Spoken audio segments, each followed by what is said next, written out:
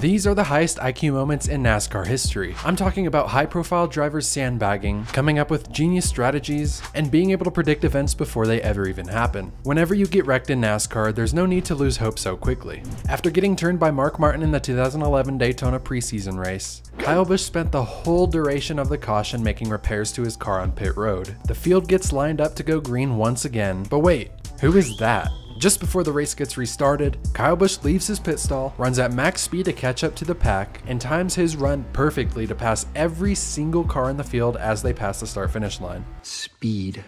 I am speed. Whoa, up the outside, here comes Kyle, all the way to the front.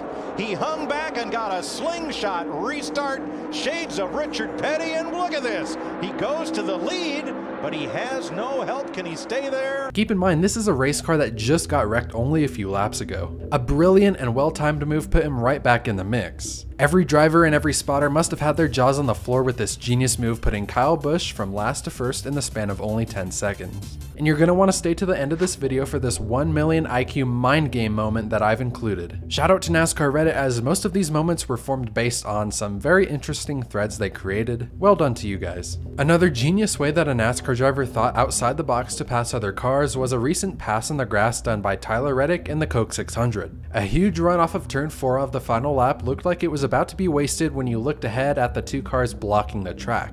This is when Tyler Reddick decided to drive through the grass and gain 2 positions from Ricky Stenhouse Jr. and Michael McDowell. I absolutely love how hyped Tyler gets on the radio after knowing he just pulled a big brain move.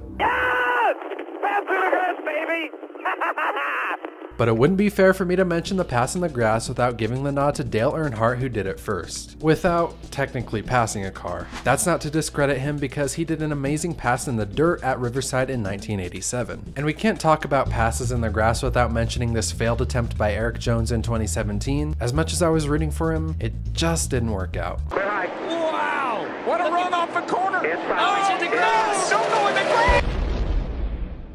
I'll be honest when I say I don't know for sure if Charlotte Motor Speedway had the new AstroTurf in 2017, but I don't think they did, as the road course configuration was not yet in use. And that's exactly how Tyler Reddick got away with his. It's much easier to drive on synthetic AstroTurf than real grass. And at most tracks, the grass technically isn't out of bounds or even at risk of being a penalty, unless you're Chase Briscoe. Oh my God, bro. Oh, hell no, man. What the fuck?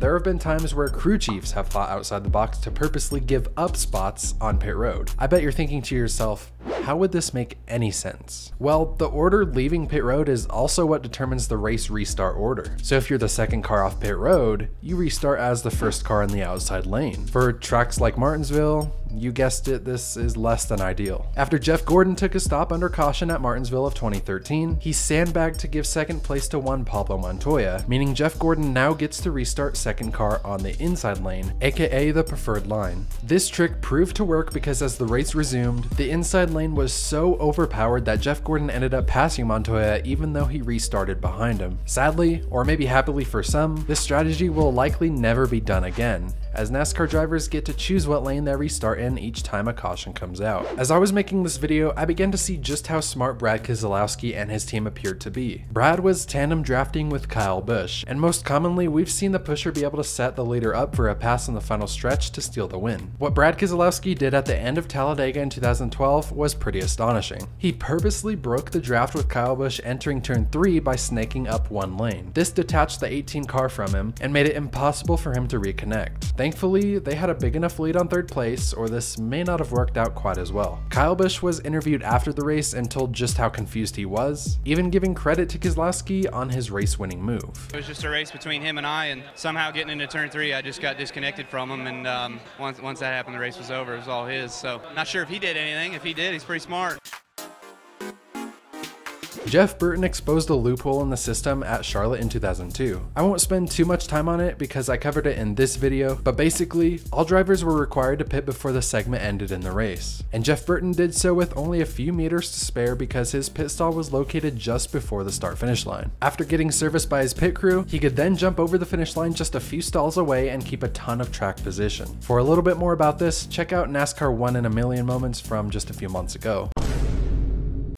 I think this next moment is just going to prove that over time, NASCAR teams will always have small workarounds when it comes to the rules. NASCAR sometimes holds competition cautions early in certain races, in which they always inform the teams beforehand. Competition cautions really only have one clear rule. You can pit before it happens, but you can't add any fuel during the stop. If teams could just service their cars normally, everyone would try pitting before the competition caution, or they would just lose track position. That's where Harvick's crew chief Rodney Childers had the great idea to put on tires before the caution came out. Since Indianapolis is such a big track, you can pit under green and probably not go a lap down. From here, Harvick could stay out during the competition caution, and when everyone else came to pit, he would cycle to the front. Originally, he pitted from 9th place, so he essentially got the lead for free and also the benefit of clean air. Kevin Harvick was leading and Clint Bowyer was trailing right behind him as stage 2 ended in the race. The weather in the area was looking to get bad in a hurry, and Bowyer's crew chief made the call to come in and take only 2 right side tires. The rest of the field took 4, but the 14 team had to try something to take the lead. While 2 tires is technically a disadvantage, the 14 team figured they'd only have to make it work for a handful of laps until the rainstorm eventually hit. To their surprise, something even better happened.